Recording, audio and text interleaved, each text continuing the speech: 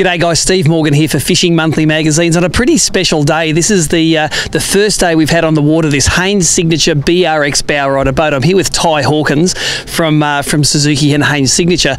And Ty, you've probably got the best job in the world driving a flash boat like this around the jumping pin on a spring day in Brisbane. Does it get any better?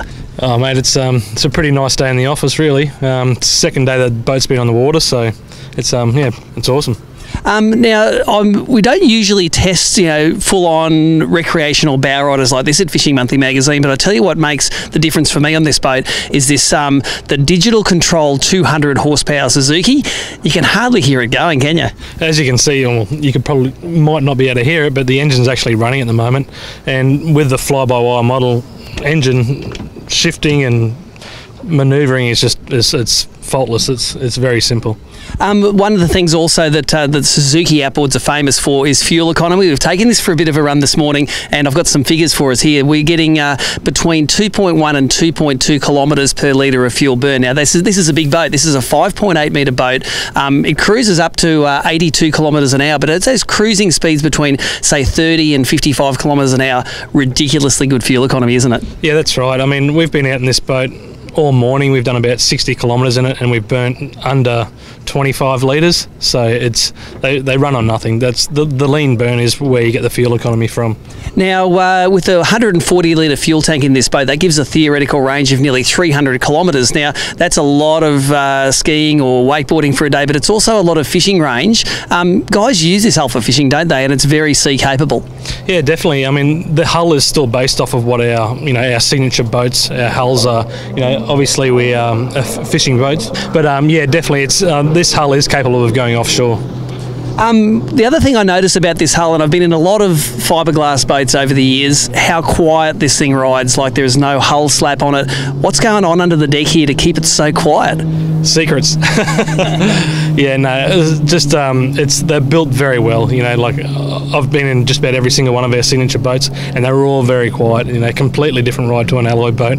Yes. Now, take us through some of this boat. I'm no expert on recreational boats like this. Tell us some of the features. So this one is based off of our original 580, but we've upgraded it to a new U-shaped seating lounge. This one's got a big stereo package in it. It's got 6 speakers and a subwoofer, so it's a very, very awesome sound system. Rear lounge with a built-in esky down the back there. Upgraded, like I said, JB Audio, hi-fi, fly-by-wire model, so this one's got all the works and jerks in it. It's definitely the boat to go if you're into skiing or wakeboarding. And I noticed you said it's got a modular second console on this side. You could have this style sit back seat, or you could have a console there. Yeah, that's right. So, like as you see here, this whole module comes out, and you can replace it with a normal, forward driving seat like this there. That will swing around. You can still face backwards and check the skiers out. But this configuration, I had 8 people in this boat last weekend, and it was perfect. There was still plenty of room. No one was standing over each other, so it was perfect. Now, take us through it comes on a twin axle trailer, I assume, and what sort of response did you get at the boat show when it launched? Yeah, it was great.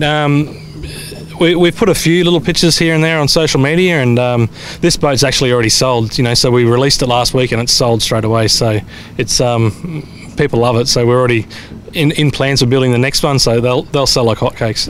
Now, tell us one final thing. If I'm going to save my money up, how much I'm going to need to drive this fella away? Yeah, 88,000. But this is how this one's packaged, with the upgraded stereo system, the fly-by-wire DF200 AP. Yep. So the base package is a little bit cheaper than that. So there you go, some great technology coming out of the factory in Brisbane, and some great technology coming out of the Japanese factory where these Suzuki motors come from. I know Suzuki are a favourite of fishermen, and I'm sure any fisherman with one of those fly-by-wire 200s is not going to be disappointed. What website for more information about the boat and the motor?